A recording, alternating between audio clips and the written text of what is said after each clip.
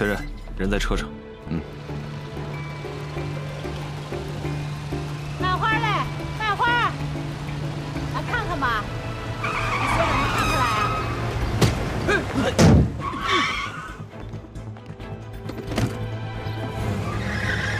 怎么开车的？哎，撞了就跑了！哎，撞了就跑了啊！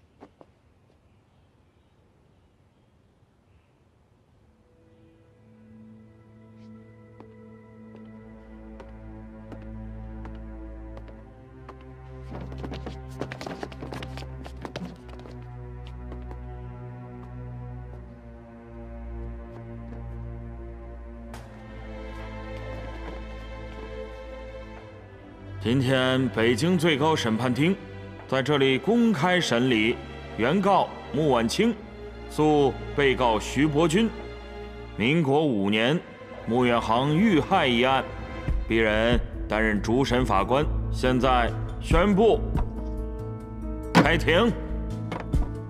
首先由书记官宣读法庭纪律。根据中华民国约法，为维护法庭秩序，请所有到庭人员遵守以下法律。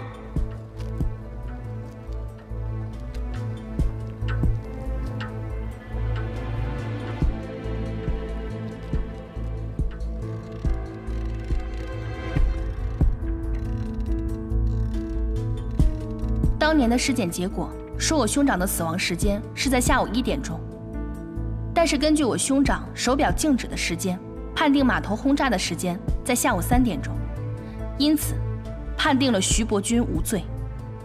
但是这段影像可以清楚地看到，在日本客轮山东丸号进港的时候，码头已经遭到轰炸，而这艘客轮每天进港的时间是固定的，正是下午1点钟。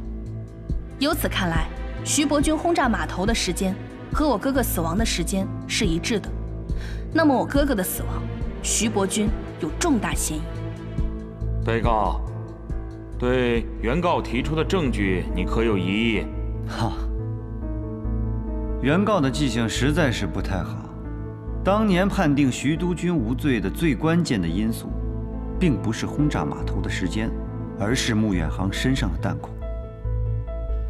如果说是徐督军下令轰炸码头，才导致穆远航身亡的，那我想问一下，他身上的弹孔又是怎么来的？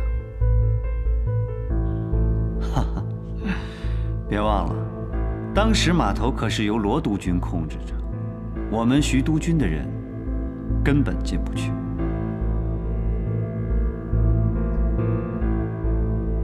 原告对被告提出的疑义，你可有新的证据提交？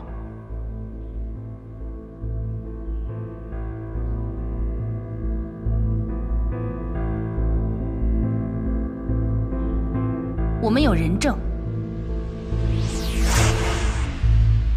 带人证。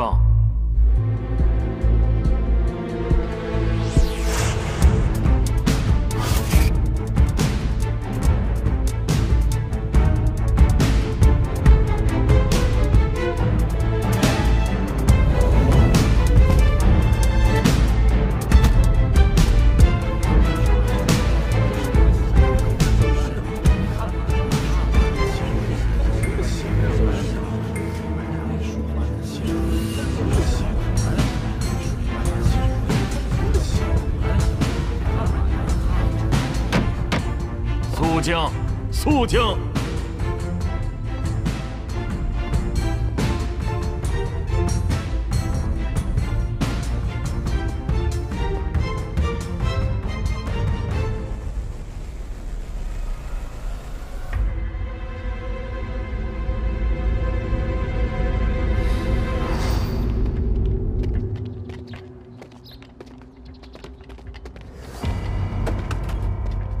犯了死罪，本来昨天就该执行枪决了，多活了一天，还能挣一笔抚恤金给老婆孩子，我没有遗憾。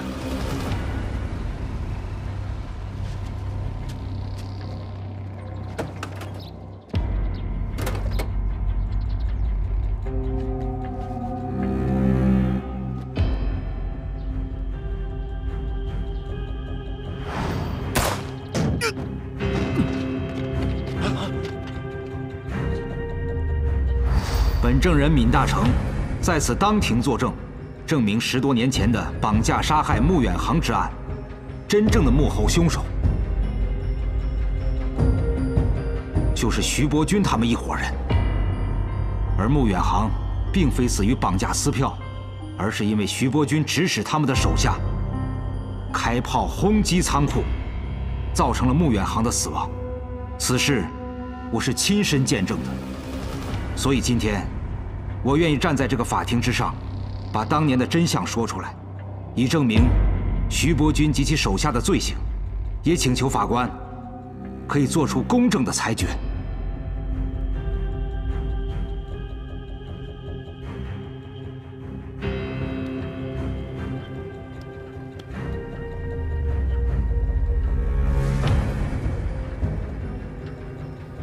开庭2个小时了吧？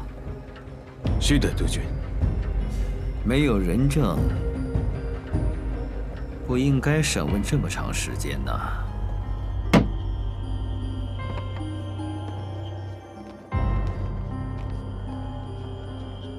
现在我宣布，徐伯钧杀人罪、伪证罪成立。